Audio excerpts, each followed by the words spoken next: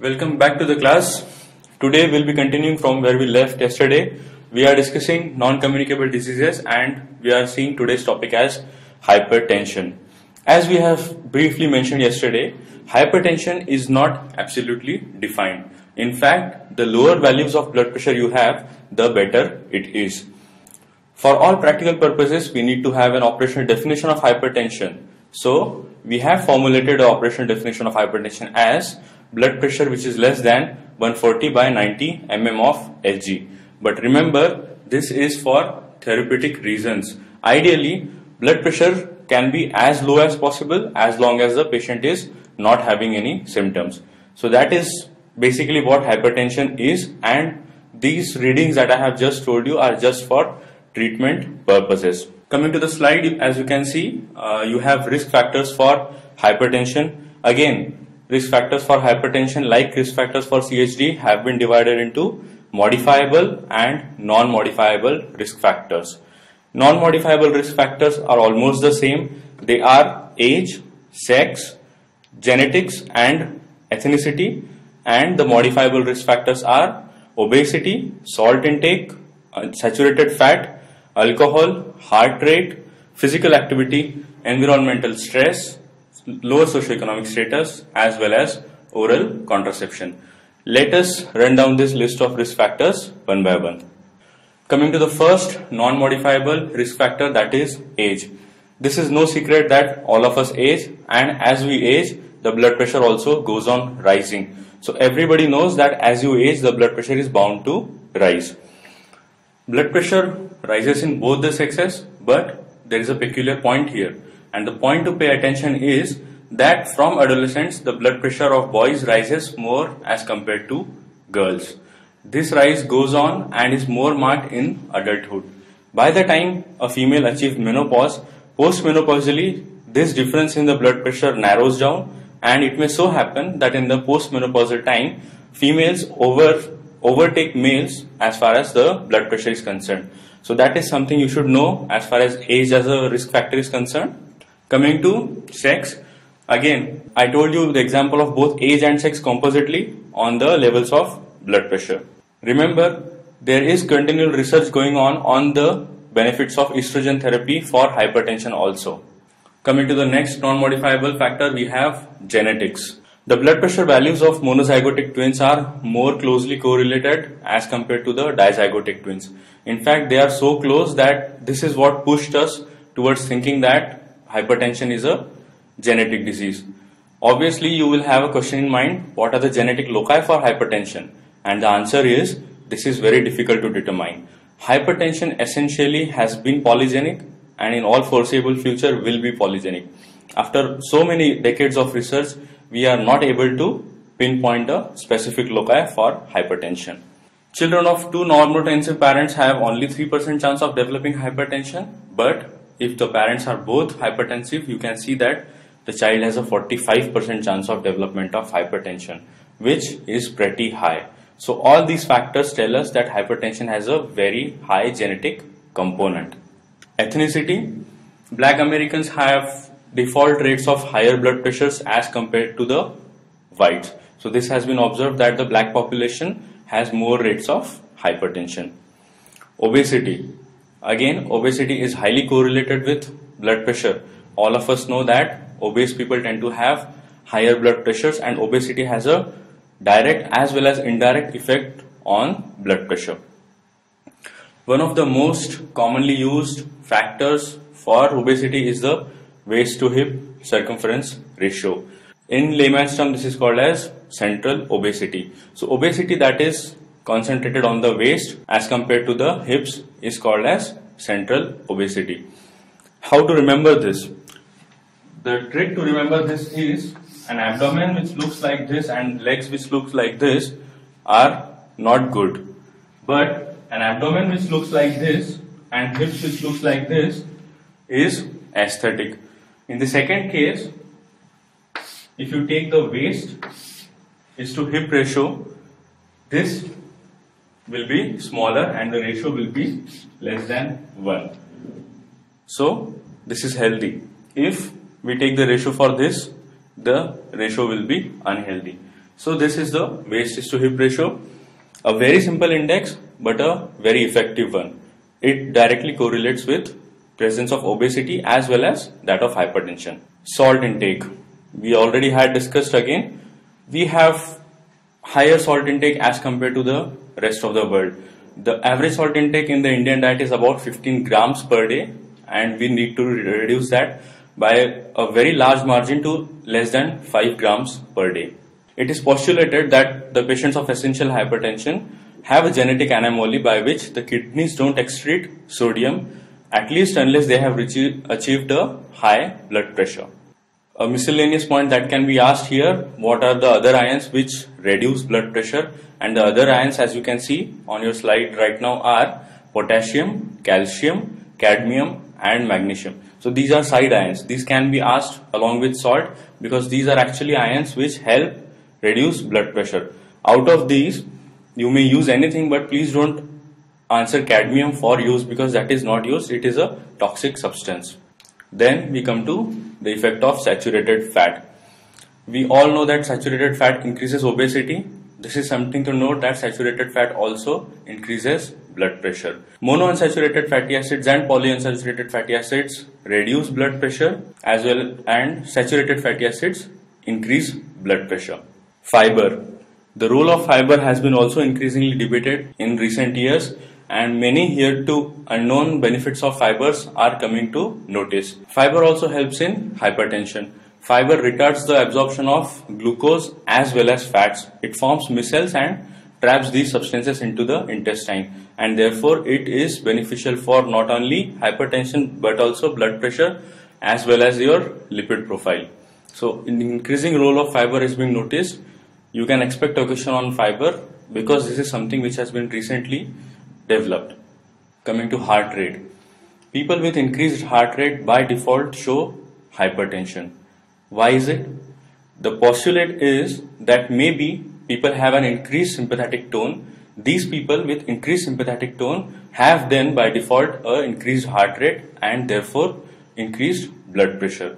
So if you have a higher default sympathetic rate, it automatically leads to hypertension and a higher beating heart rate. Stress. As discussed, stress is a very vague phenomenon. Unfortunately, we do not have a scale for measuring stress, but stress is implicated in many diseases, and hypertension itself says hypertension, so excess of stress. So no doubt stress is an implicating factor in hypertension. Fortunately, we have biological proof to support this now. If you see, catecholamine levels in the patients of hypertension are more as compared to those who are normotensive. So this definitely serves as an indicator. Why does it serve as an indicator? What happens when you are stressed? When you are stressed, there is release of the adrenergic system, and therefore catecholamines are increased. So this goes hand in hand with the theory that stress may lead to hypertension. Coming to the socioeconomic status. This is a bit tricky. In the Western world, the poor suffer from hypertension, and in the developing worlds, the rich suffer from hypertension. In the developing world also, there are complications. Earlier, what I said was true. Nowadays, there is reversal. Even the poor are increasingly being suffering from hypertension. So this is a really tricky question. Coming to the types of hypertension. There are basically two types of hypertension: primary hypertension and secondary hypertension. As you know, primary hypertension means hypertension which has got no cause, and secondary hypertension means hypertension which has got a secondary or a causal factor. So secondary hypertension basically has some other factor which is causing hypertension. Primary hypertension is the overwhelming hypertension that you know. So if you understand hypertension, if you know somebody who is hypertensive, more often than not he is a case of primary hypertension. In fact, here I would like to add a note.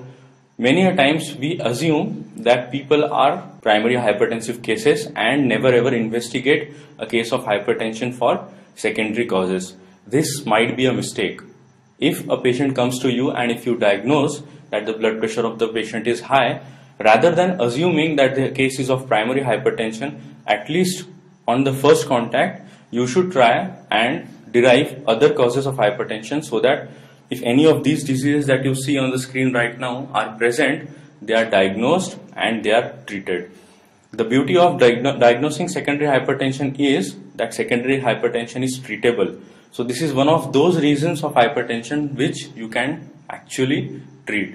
If you treat the cause of secondary hypertension, there will be no existence of the disease. So this is a treatable cause of hypertension. All the more reason for you to screen people for secondary hypertension. The list that you see is not an exhaustive list. These are some examples of secondary hypertension, and they are chronic glomerulonephritis, chronic pyelonephritis, congenital narrowing of the aorta, pheochromocytoma, and adrenal gland tumors. So these are some of the reasons of secondary hypertension.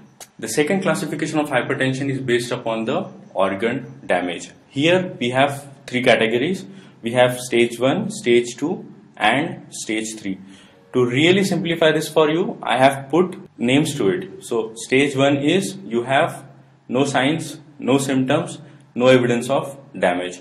In stage 2, you have just the signs. Signs means something which the doctor sees. So if the doctor sees presence of atherosclerosis in the body, if he does a fundoscopy and sees a retinal hemorrhage, if he does a urine microalbuminuria and detects albumin in the urine, if he does some test, damage is found, that is stage 2. Stage 3, patient comes with signs as well as symptoms. So the examples I told you, these are present, plus the patient himself complains about the hypertension. He may have myocardial infarction, he may have angina, he may have discomfort on exertion, or he may have any of the other symptoms for hypertension. So in stage 3, organ damage has progressed far.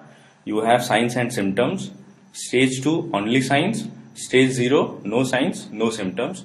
Organ damage is asymptomatic.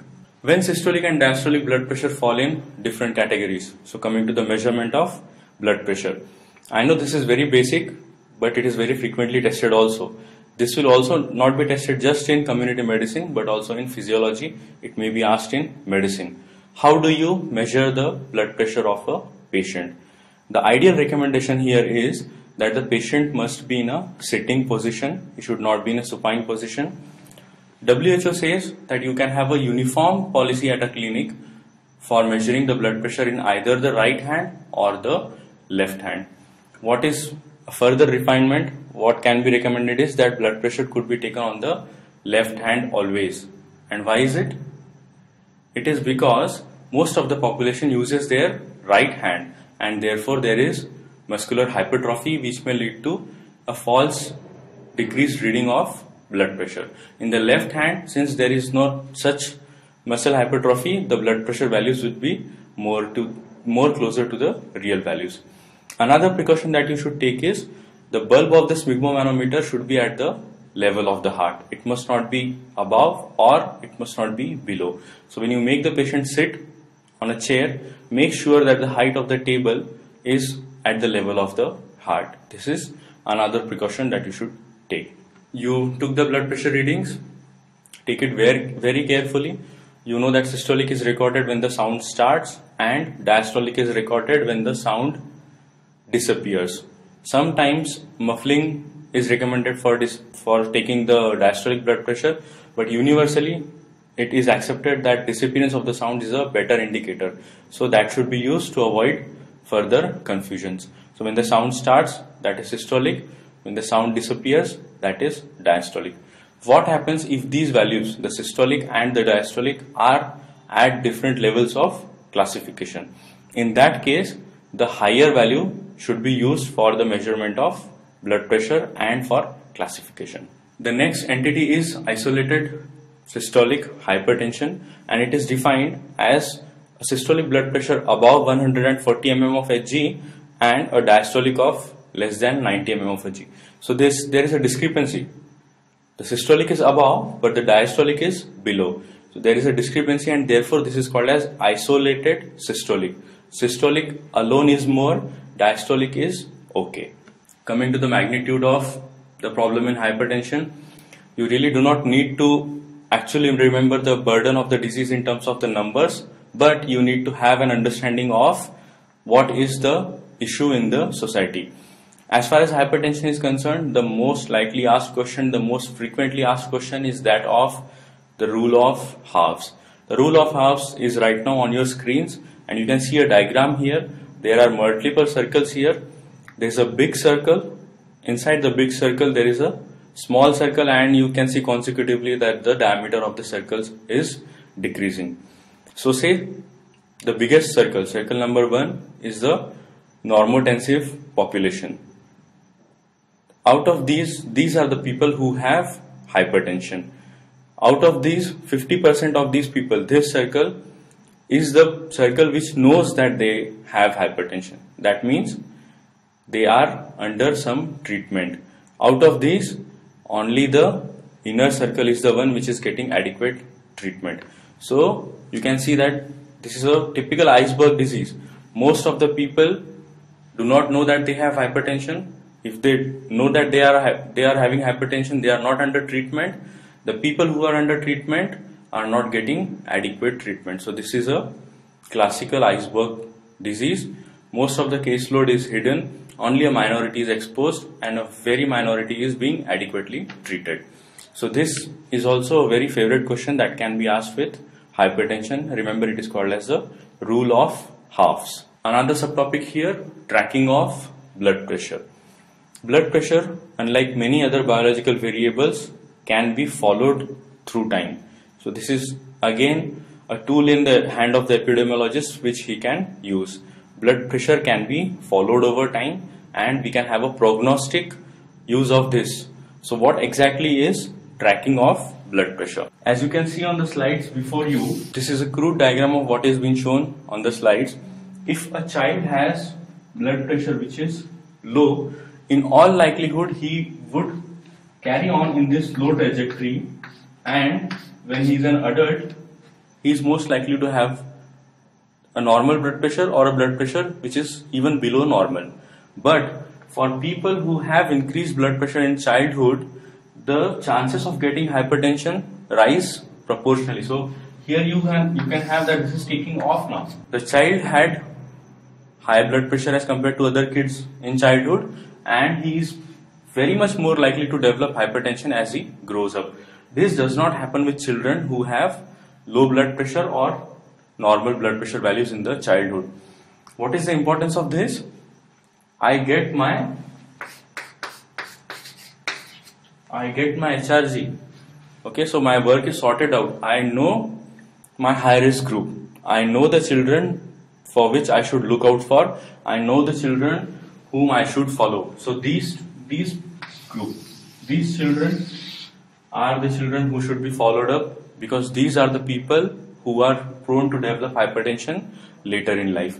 The people who are at the lower rank here, I really need not bother about them, because they are very unlikely to develop hypertension in adult life. So my work is sorted. I got my HRG. That is the beauty of tracking of blood pressure. Errors in BP measurement.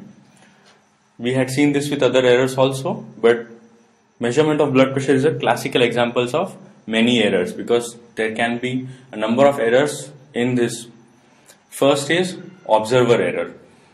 Hearing acuity, classification of the sounds, interpretation of the sounds varies from person to person, and that can be a big problem. If 3 or 4 people take blood pressure, everybody's value will be different. So this is observer variation.